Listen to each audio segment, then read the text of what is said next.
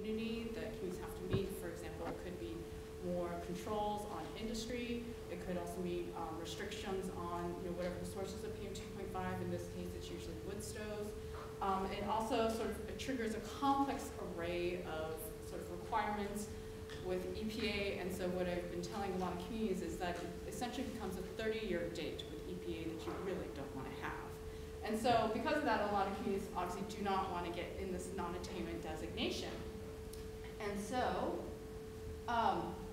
this just gives you an idea of just communities across Oregon where we do monitor. Hopefully you all can see this. This is the Portland metro region. We have 4 monitors in the area, 2 of which are sort of what we call federal reference monitors. So we use those to determine compliance. One is located in Hillsborough, and the other one is located in southeast Portland. The Hillsborough monitor is typically been sort of has the highest readings. And so this is sort of reflective of that information. And so EPA determines compliance with the standards sort of based on a 3-year average. So they look at the last 3 years worth of data. So this is reflective of 2013, 2014, and 2015 data. And so it takes the 3-year average of what we call the 98th percentile, so sort of the second or third highest value if you're monitoring over 100 days, because it throws out the very highest values. So it takes that average, and so what you have here for Portland Metro is you're around 33 micrograms per meters cubed. The standard is at 35, so kind of close, but not over, because we do have a lot of other communities that are over the standard. It includes Oak Ridge here and Klamath Falls right over here. Those are 2 communities. They actually are below it right now, but those are 2 communities that were over the standard. They were designated non-attainment, and so they've been having to work on developing plans to bring the areas back into compliance. But you also see we have some other communities, such as Lakeview and Pineville, that are over.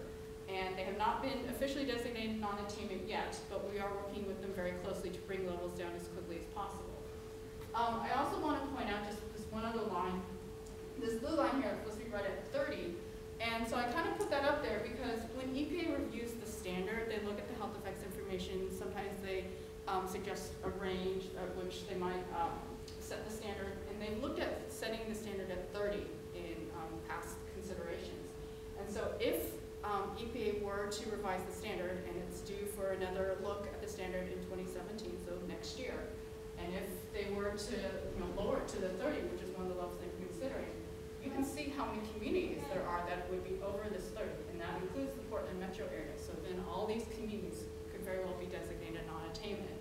And so, a huge reason for why these areas have these high PM 2.5 levels is due to residential wood combustion.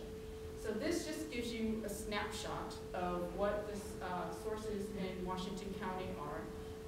And so about 43%, we estimate, comes from residential wood combustion, so that's burning the wood stoves, fireplaces, things like that. There's about 17% from residential open burning, and then we have 18% from just the cars you drive, just a small percent from industrial permitted sources, forestry prescribed burning, so the forestry burning you see out there to sort of mitigate for wildfires, and then other sources. So most of it is coming from wood stoves. If you go to other communities, actually that residential wood combustion high can be as much as 50 to 75% of sources.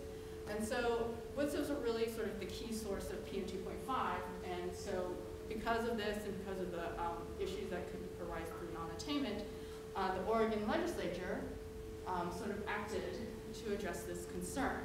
And so in 2015, the